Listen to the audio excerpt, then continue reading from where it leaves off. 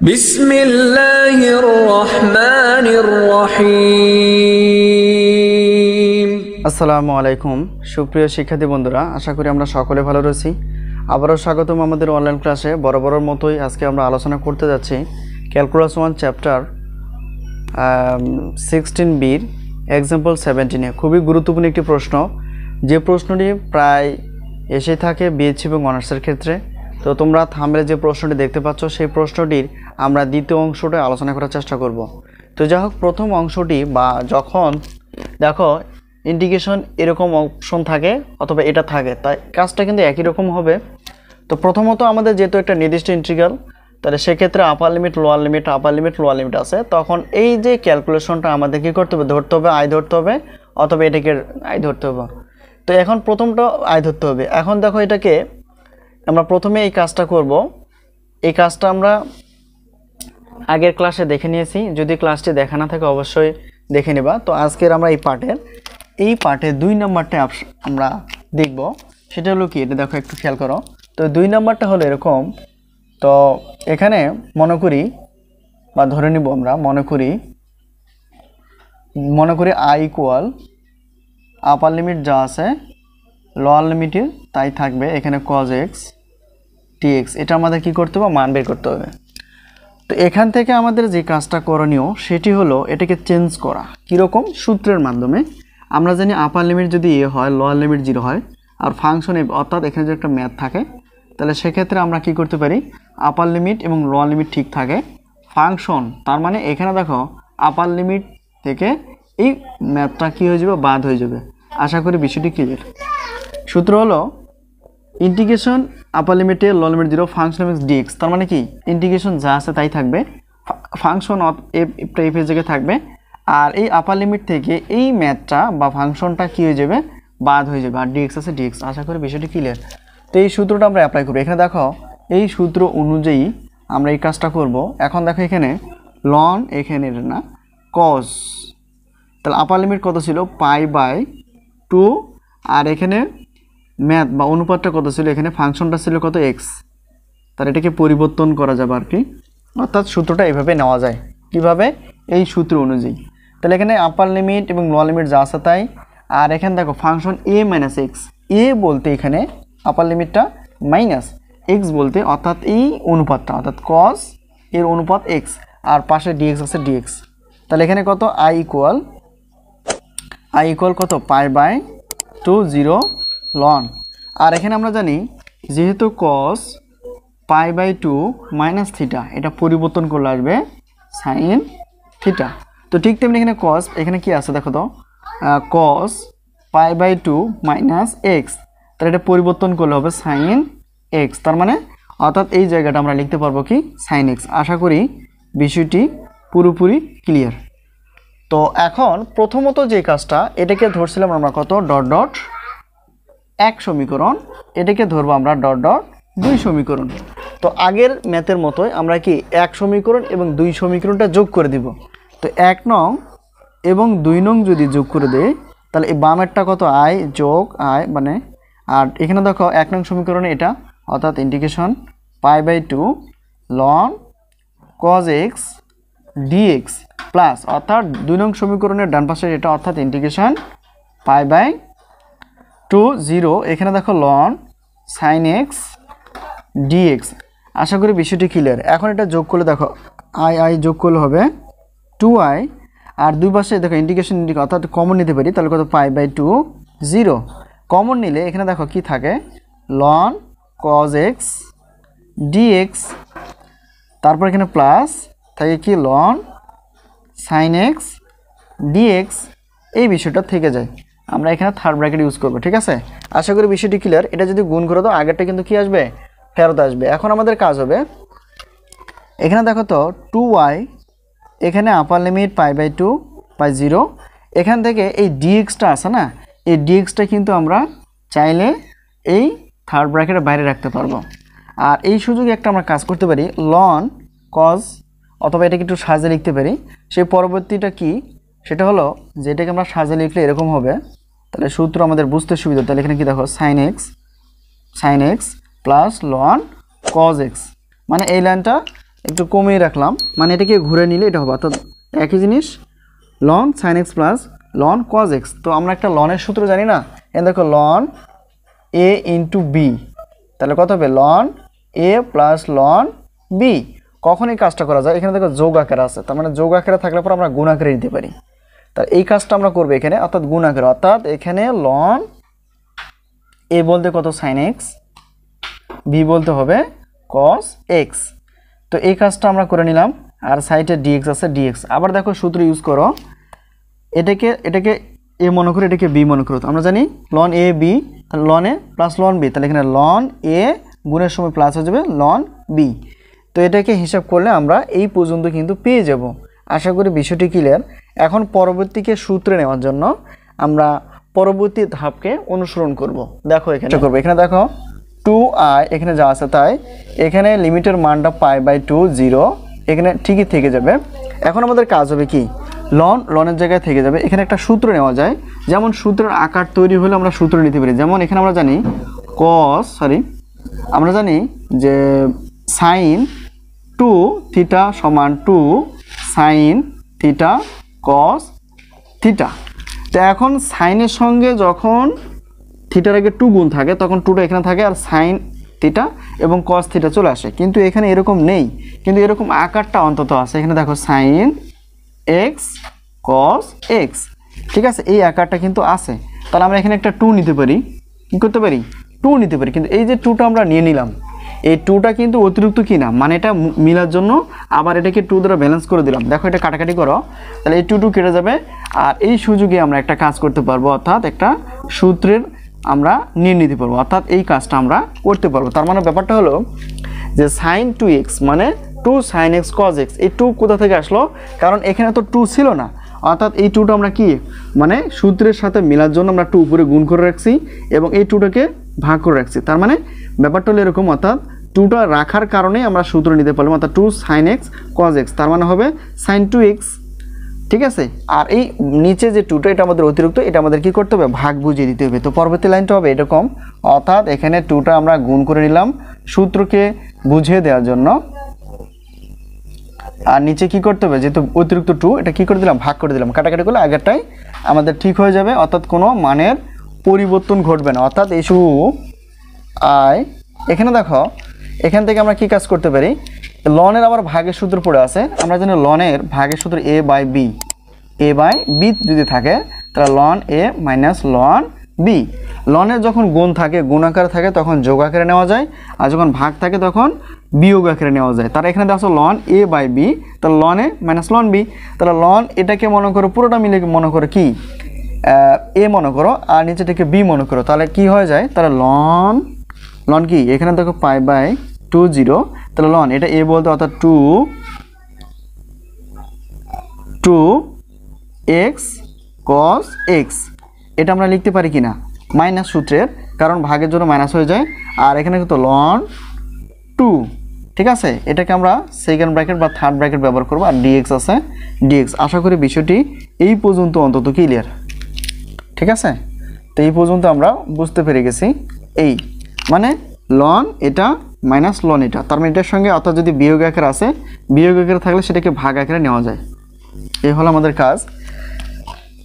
2 এটা যা আছে তাই, এখানে লিমিটের মানটা যা আছে তাই। তো এখানে দেখো এখানে একটু কাজ করা যায়, যেমন আগে আমরা সূত্রটা দেখলাম যে 2 সাইন এক্স কজ এক্স, তার মানে কি 2 সাইন থিটা কস থিটা, আমরা লিখতে পারি কি সাইন 2 থিটা। তার মানে এখানে লিখতে পারবো, অর্থাৎ সূত্র অনুযায়ী আমরা লিখতে পারবো সাইন 2x। সাইন 2x মানে হবে 2 সাইন এক্স কজ এক্স, মানে এটার সমান এটা লেখা যায়, এটার সমান এটা লেখা যায়, একটু ছোট হয়ে গেল, মাইনাস লন কত 2।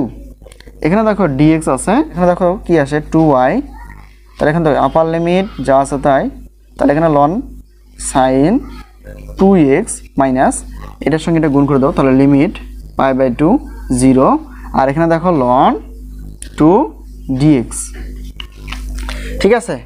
তো এটা আমরা কি করতে, অর্থাৎ যেহেতু লন 2টা ধ্রুবক হিসেবে আছে তাই এটাকে আমরা বাইরে আনতে পারি। আর তাহলে এখান থেকে একটা, অর্থাৎ যেখানে এই কাজটা আমরা এভাবে করতে পারি, π/2 0 এখানে লন 2 dx এই কাজটা করতে পারি। এখানে দেখো তাহলে এই যে লনটা আছে না, এই লনটা যেহেতু ধ্রুবক হিসেবে থাকে তাহলে আমরা কি ইন্টিগ্রেশনের বাইরে আনতে পারি, পাই বাই টু যা আছে তাই। তো এখানে কি থাকতেছে, একটা ডিএক্স থাকতেছে। তো একটা জিনিস খেয়াল করো লন টু, এখানে দেখো ইন্টিগ্রেশন ডিএক্স, আমরা জানি এক্স, ইন্টিগ্রেশন ডিএক্স মানে এক্স, আর এখানে মানের যে ক্যালকুলেশনটা পাই বাই টু 0, ঠিক আছে। তার মানে আপার লিমিটের মান বসাবো এবং লোয়ার লিমিটের মানটা বসিয়ে দিব। তাহলে আপার লিমিটের মানটা এখানে দেখো, আপার লিমিটের অর্থাৎ মান লন টু, এখানে দেখো এক্স মাইনাস এক্স, এই কাজটা আমরা করতে পারি একবারে। তাহলে এখানে লন টু, তাহলে আপার লিমিটের মানটা এখানে দেখো তো পাই বাই টু 0, তাহলে আপার লিমিটের মান pi by two R lower লিমিটের মান 0, ঠিক আছে। এখন যদি হিসাব করো তাহলে ব্যাপারটা হলো এরকম, অর্থাৎ লাইনটা একটু কমবে। তাহলে লসাগু করলে পাই বাই, অর্থাৎ এটা আসতেছে, আর এখানে 2 ছিল 2, আর এখানে দেখো অর্থাৎ এটা বাদ দিলে এখানে লন 2 বাদ দিলে পাই বাই কত আসছে যে 2, এটাকে আমরা কি লনের মানে আগে আনবো। তাহলে এখানে ব্যাপারটা হলো কি পাই বাই 2 এখানে লন 2, মানে এই হিসাবটা এখানে আমাদের থেকে যায়। তার মানে পরবর্তী কাজটা আমরা কি করব, তাহলে 2 আর এখানে দেখো আপার লিমিটের মান যা আছে তাই, এখানে loan sine x 2x minus, এই হিসাবটা আমরা যা করলাম সেটা কি, সেই হিসাবটা হলো পাই বাই টু, অর্থাৎ পাই বাই টু লন 2, ঠিক আছে। মানে এটা হিসাব করলে আমরা এটা পেয়ে যাবো। তো এটাকে এখানে আমাদের কি করতে হবে, এখানে এমন কিছু কাজ করতে হবে যাতে করে আমরা সূত্রে নিতে পারি অথবা ধরে নিতে পারি। তো যেহেতু আমাদের পাঠ্য বইয়ে যে ব্যাপারটা দেওয়া আছে সেটাও ঠিক আছে, আবার এটা যদি আমরা একটা সূত্র ইউজ করি তাও কিন্তু হবে। তো একটা জিনিস খেয়াল করো, সাইন, এটা দেখো এটা কি আসতেছে, এখানে loan sine x 2x, loan sine x 2x, যদি এখানে 2টা না থাকতো আমরা কি লিখতে পারতাম, অর্থাৎ সাইডে একটা ডিএক্স আছে, ডিএক্সটা কিন্তু বাদ দেওয়া যাবে না। তো এটার সঙ্গে কিন্তু অর্থাৎ এটা গুণ বোঝায়, এখানে একটু খেয়াল করো এই ডিএক্সটা কিন্তু এটারও গুণ বোঝায়, এখানে একটু মিস্টেক হয়ে গেছে, এখানে ডিএক্স লিখবা, অর্থাৎ এটার সঙ্গে এটা আর এটা একটা গুণ হয়ে যাবে, মাইনাস এটার সঙ্গে এটা গুণ হয়ে এটা থাকতেছে। আর হিসাবটা আমরা তো দেখলামই, আশা করি এই পর্যন্ত আমরা বুঝতে পেরেছি। এখানে আমরা সাইড হিসেবে অথবা এখানে করে নিতে পারি, কোনো সমস্যা নেই। তো লন 2, ঠিক আছে।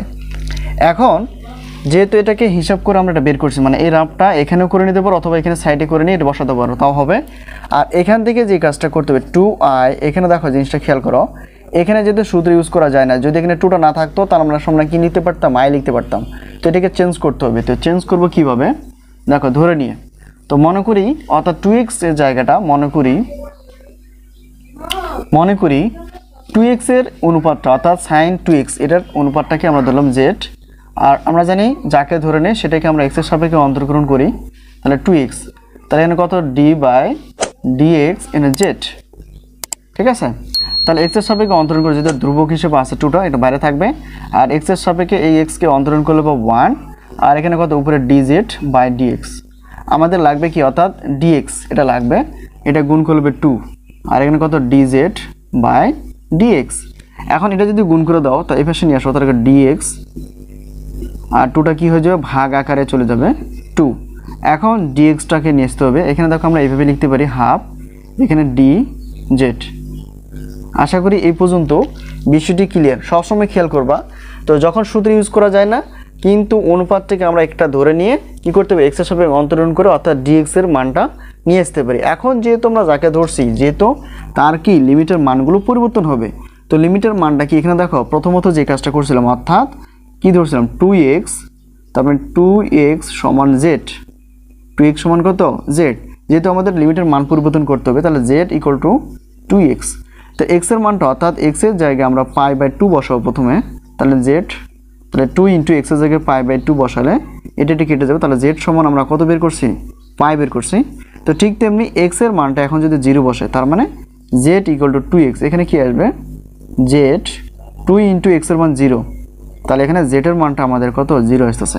অর্থাৎ লিমিটের মানগুলো আমাদের কি করতে হবে, পরিবর্তন করতে হবে। আশা করি বিষয়টি ক্লিয়ার। অর্থাৎ যখন পাই বাই 2 বসিয়ে ফেলছি তখন অ্যান্সারটা চলে আসছে পাই, আর যখন ল লিমিটের মান x বসাইছি তখন চলে আসছে কত 0। আশা করি এই পর্যন্ত আমরা বুঝে গেছি। এখন লনের জায়গায় লন, এখানে দেখো সাইন, এই যে 2x কে আমরা কি ধরছি, 2x কে আমরা ধরছি z, এখানে z লিখবো ইনটু, আর এই যে dx সমান আমরা বের করছি কত, অর্থাৎ হাফ কত dz মাইনাস এই পাশে যা আছে পাই বাই 2 লন 2y। দেখো এটা যেহেতু ধ্রুবক অংশ, এটা আমরা লিমিটের বাইরে আনতে পারি, আর এখানে কত আপার লিমিট শুধু পাই, আর এখানে 0 লন সাইন z dz আমরা পেয়ে যাই। আর কত π/2 ln 2, এটা আমরা বের করে নিতে পারি। একটা সূত্র আমরা এখানে ব্যবহার করব, সেই সূত্রটি হলো, যেহেতু একটা জিনিস খেয়াল করো, আমরা ধাপে ধাপে কাজটা করি, তাহলে 2y, এখানে দেখো একটা সূত্র আমরা শিখছিলাম, যেমন এখানে দেখো na0 function of x dx যদি থাকে, তাহলে কি ওই nটা যেটা পাওয়া উপরে আপার লিমিটের সঙ্গে গুণ আছে সেটা কি নিচে চলে যাবে, অর্থাৎ n into a0 function of x dx, এই সূত্র আমরা জানি। তার মানে ব্যাপারটা হলো এরকম, যখন লিমিটের আগে কোনো কিছু থাকে সেটাকে আমরা কি আপার লিমিটের সঙ্গে গুণ করতে পারি। তো এখন দেখো এই জিনিসটাকে, এটাকে মনে করো n, তো এটা লিমিটের বাইরে আছে, প্রয়োজনে আমরা উপরে গুণ করে দিতে পারি। তো উপরে যদি গুণ করে দাও তাহলে কি আসে, তাহলে কত আছে, অর্থাৎ পাই ইন্টু 1/2 গুণ হয়ে যাবে, আর নিচে 0 আছে 0 লন, এখানে সাইন জেড ডিজেড, এখানে দেখো π/2 ln 2। এখন এটা যদি উপরে গুণ করে দাও, পায়ের সঙ্গে 1 গুণ করো, তাহলে এখানে হিসাবটা কি আসতেছে, π/2 আসতেছে কি না। আশা করি বিষয়টি ক্লিয়ার। এখন এটাকে এমন কিছু কাজ করতে হবে যাতে করে আমরা সূত্র নিয়ে হিসাবটা বুঝে দিতে পারি। তো এখন দেখো এই যে আগে যে হিসাবটা আমরা বের করছিলাম, তো এখানে আই সমান আমরা কি ধরছিলাম, পাই, বা এটা ছিল অরিজিনালি সূত্রটা বা ম্যাথটা ছিল এরকম। তো এটাকে, তো অরিজিনালভাবে এটা ছিল, তো এটা সমান, অর্থাৎ আই সমান আমরা এটা লিখতে পারবো, এটা সমান আমরা কি এটা লিখতে পারবো কি না। তো ঠিক তেমনি এখানে কি আছে, এখানে π/2 0, এখানে লন